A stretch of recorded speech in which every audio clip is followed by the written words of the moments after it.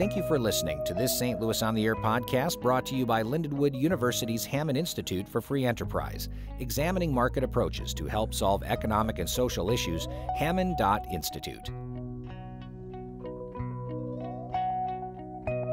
Welcome to St. Louis on the Air. I'm Don Marsh. Today we're taking a closer look at one part of America's history that is not well known. African Americans have played a role in the U.S. military going back to the Revolution. They've participated in all wars since, but as segregated units, until Harry Truman officially integrated the armed forces in 1948. We're focusing today on the legacy of black doughboys, the African American troops who fought in Europe during World War I. That legacy will be the subject of a panel discussion at the Soldiers Memorial Military Museum downtown this Sunday. Joining me in studio is Marshal J. Phillips, a 100-year-old World War II veteran or participant in the Doughboy panel. Kim Chamberlain is a U.S. Air Force vet from the 1980s, also a participant in that panel. Marvin Alonso Greer is the Education and Visitor Experience Leader for Soldiers Memorial Military Museum. Thank you all so much for being with us. Great to have you. Thank you for having us. Marvin, let me begin with you. What inspired this particular discussion? We were inspired at the Missouri Historical Society and Soldiers Memorial to focus on this legacy. It was obviously 1919 is when African American soldiers are coming, and white soldiers as well, are coming home from the First World War. And to really continue this discussion of the First World War and the legacy that black soldiers played up in the post-war years of how they built communities here in St. Louis, how they built communities throughout the country, and the legacies that they left for future African Americans serving in future generations and future wars. Mr. Phillips, you were born the year World War I ended, a good long while ago. How do you feel about the legacy that was left by the African American soldiers in that war? Well, it taught me something about how to live and try not to suffer like some of them did. Suffer in what way? Well, inhumane, being treated unfair, and all of that. How were you treated in World War II? Well, in World War II, it was no different. We go to the post exchange out in Cheyenne, Wyoming, where we're taking the basics and call names, and sometimes fights would break out. And then after we got overseas, we was called names, but the soldiers retaliated and would fight, and to catch them fighting, they go to stockades. I wouldn't think there'd be much enthusiasm for fighting in combat with conditions like that amongst your fellow soldiers. Well, this was black and white, and it was segregated, and we didn't have a colored officer. We had all white officers, and some of them lived up to what to make an officer, because we when they come, and we had to train them, and so they didn't do fair with us, and I knew one officer. And he was our doctor, Fred Lindenfeld. He was in charge of the medics. And they signed him up with our company. And so he went where we went. And he was the best officer I ever seen, because he even stayed at his house in Niles, Michigan. And he was a very, very wonderful person. Well, I'm glad that you had that positive experience amidst so much that wasn't quite so positive. Kim, let me turn to you. You're a little bit younger than Mr. Phillips. Just a little bit. Just a little bit. What has your experience been, and how do you feel that it was influenced at all by those African American soldiers 100 years ago? I would say overall, my experience has been quite positive. I believe it has more to do with the leadership, their understanding of a diverse workforce, and how we all come together to meet that mission. My first assignment was in California, in a place called Victorville. My supervisor, he was from the islands, and so he ensured that the work was spread very evenly, gave people opportunity to perform different jobs. So there was a totally team concept. In the California, I flourished quite a bit in regards to my rank, position, and title. I would say that once I got to Korea, Ulsan, Korea, that was a different story. The person that was in charge had a different opinion. I think it was twofold in that he felt that women had no place in the military, and being a black female made it even more challenging. Two strikes. Huh? Yes, sir. Absolutely. Yeah. Well, and this was all obviously after the integration of the armed services. Absolutely. 25 years or so. Right. Afterwards. And at the time that I went in, of course, it was peacetime, so it was a volunteer service. Yeah. Marvin, what was life like for the African American doughboys? Life was challenging. There was opinion for a wide swath of the country that did not believe that African Americans could serve. I think that's why knowing your history is important, because, like you said at the beginning of the segment, African Americans have served in the military from the 18th century. Day one. Yes, from day one of the founding of our country, and so there was a standing army already. The famous Buffalo Soldiers were around, the 9th and 10th Cavalry, the 24th and 25th Infantry, but they weren't deployed and sent to France. There were volunteers and draftees that were African Americans that were sent overseas. They were mainly assigned to labor battalions, but public pressure from both the French as well as the African American community from the African American community, especially in the United States, saying that African Americans need to be able to prove themselves as equal citizens. You're talking about the nadir period, where lynchings and pogroms or race riots are at its height just across the river in East St. Louis. You have the East St. Louis race riots. So there's a boot on the neck of the African American community throughout the country, not just in the Deep South, not just in the Midwest, but throughout the country.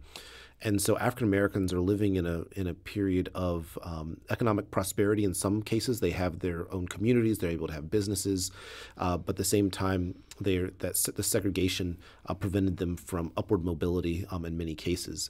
And so once they joined the military, it gave African American soldiers a chance to prove their citizenship, to prove their worth. Eventually, two African-American divisions, the 92nd and 93rd Divisions, are formed. And the 93rd Division, again, all African-American soldiers are sent to fight with the French. They wear U.S. uniforms, but they fight with French helmets, French rifles, and under French command. How would you explain the willingness and the desire to fight to preserve the system that they would face back home?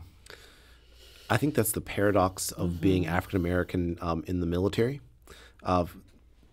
You see the same thing from American Revolutionary War soldiers you see, that are of African descent. You see the same thing from American Civil War soldiers, Spanish American War soldiers, and World War I soldiers. And again, with Mr. Phillips' generation, World War II soldiers, of knowing that your country does not love you, knowing your country does not consider you as a citizen, but still standing up for your country.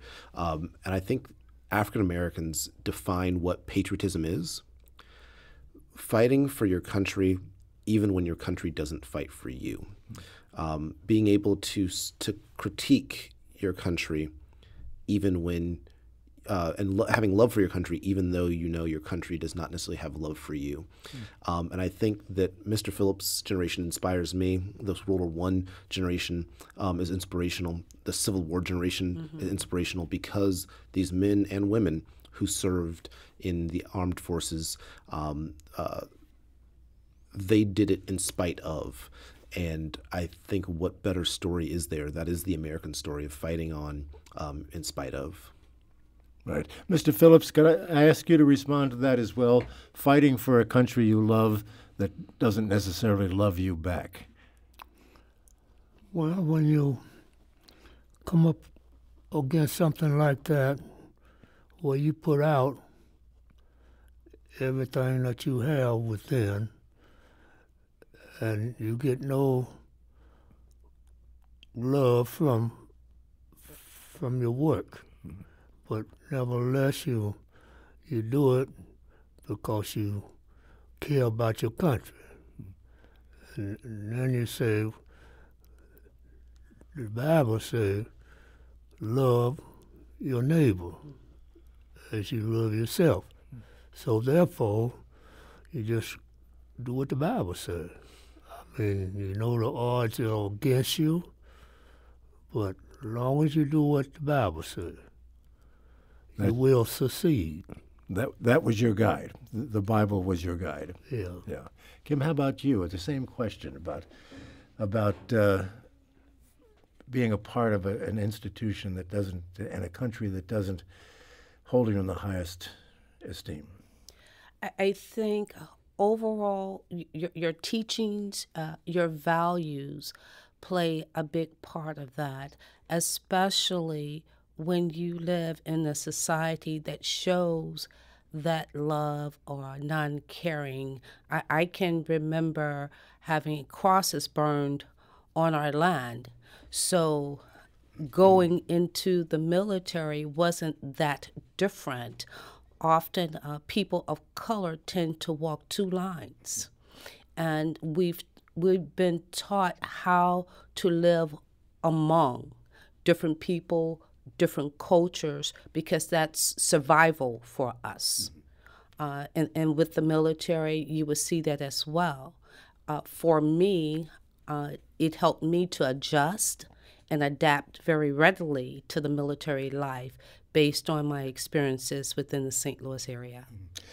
Do you think the military, you're out of the military affiliation today, yes. But do you think, I'm sure you're an observer of what goes on, as we all are, do you think that has changed? Do you think that today's military is fully integrated in every sense of the word? No, I do not. No, I do not. Simply because, well, let me say this first and foremost. What separates an enlisted person from an officer primarily is education, the level of education. In today's military, we have many enlisted people that are as educated as our officers. So with that being in mind, that's not discriminatory. However, within the military, they have a selection process that they endure, and it all appears very on level, but as in anything else, some persons are selected. And so in that selected process, you're eliminating some others for those opportunities in those positions. I mean, such as women. Only recently have women been able to go into certain positions such as combat, such as logistics. So it goes beyond race too, because yes. Now sexual orientation is part of the overall debate, and there's a certain degree of discrimination in that area as well. I mean, the administration wants to pull transgenders, for instance, out of the transgender people out of the equation. Well, in the very beginning, it was all based on what the person could provide to the military, and it was very clear when you enlisted that was unacceptable. Homosexuality period. You will not be serving. There was a concern of riots, how the other persons, military persons, will react towards that person. And then you came through a time of don't ask, don't tell, So there's been a lot of political things involved with the military and how they treat race, gender, transgender, politics. It's pretty fascinating, actually. And yet some people say, Marvin, I'll just put this one to you, some people say that perhaps the most integrated element of our society is today's military. In some cases, yes. I would also say that the military tends to lead the way in the country in the way of social change. And it may seem difficult to understand that in some ways, but the military integrated before the rest of the country. When it comes to, you mentioned transgender individuals, and Kim mentioned the LGBT community in the military. President Obama did away with Don't Ask, Don't Tell, and then I think a few months or a year later, the Supreme Court legalized gay marriage. And so seeing that the military allows for the country to kind of dip its toe in the water and see what's socially acceptable and experiment, and see where the country is leaning, and it acts as a I'm not sure if it does that intentionally or unintentionally, but looking back historically, it does seem that that the military allows for as an experimental ground for what is socially acceptable here in the United States. Mr. Phillips, what do you plan to tell the audience during the panel discussion that you're going to be having this Sunday? Well, we'll tell them how we should live among each other and try to level it where the races would be, as you would say, one race. And each one be supposed to be created equal, but we still have a good ways to go to accomplish it. What was your life like after the service? You had a nice career in St. Louis County, I believe it was. Was that easy for you? Did you have the same kind of problems in your career? No, I started at St. Louis University down a piece at the med school. Around the corner here, yeah. And I worked there for 16 years, and the work that I'd done, I learned it from a one-eyed fellow, which was Caucasian, named Joe Anthony. And he taught me a whole lot. So in 16 years, and then I was transferred to county hospital, pathologist, and I stayed there 32 years, and I went out there as supervisor, and I trained each attendant that I had. It was an easier life, perhaps, for you than it was in the military. Kim, our time is winding down, but I'd like to ask you the same question. What message are you going to deliver or want to deliver on Sunday? On Sunday, I would like to deliver a message of opportunity. I think far too often we shy away from challenges, but challenges is what help you to overcome whatever obstacle you may have, whether that be in education, in housing, in the military. So as a people, we need to forge forward and take on the challenge. How did your military experience inform your life outside of the military? I'm still serving. I am still serving, believe it. I am still serving. I serve with my women post 404. At one time, I was their service officer. I serve with other non-for-profit organizations in assisting our veterans in caring for themselves, letting them know of their benefits and how we can help them move forward or have them to be comfortable as they continue to live. Yeah. And Marvin, what do you want folks to take away from the Sunday event? I'm not sure if Mr. Phillips or Kim said anything that I couldn't say. I would like guests to walk away with a sense of understanding more of the deeper history, seeing that the military is not a monolith, and that everyone are individuals that make up the military as well as the country, and to have a greater appreciation for the people here in St. Louis and the accomplishments and the history of St. Louisans, especially African American St. Louisans, that make up the fabric of this community, the metro area, and that have contributed to our great city and our great region and our great country. We only have a few seconds left. Another history question. Why do we call them doughboys? Doughboys. Doughboys comes from the history of the donut, which came about from women from the American Red Cross that actually made donuts. So that's the Yes. that's the history we need to know. Well, we're going to have to let it stay right there. I want to thank you all so much for being with us. We'll advise folks that the Black Doughboy panel discussion Sunday, the 10th, at 2 o'clock in the afternoon at the Soldiers Memorial Military Museum downtown. Thank you all. Marshall J. Phillips, thank you for being with us. Kim Chamberlain, great to see you. Thank you. Marvin Alonso Greer, nice to see you again, too. Nice to see you again as well. Thank you. This is St. Louis on the Air on St. Louis Public Radio, 90.7 KWMU.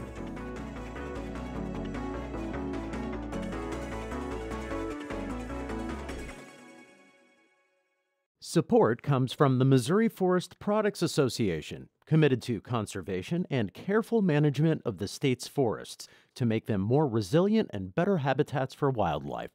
ChooseWood.com.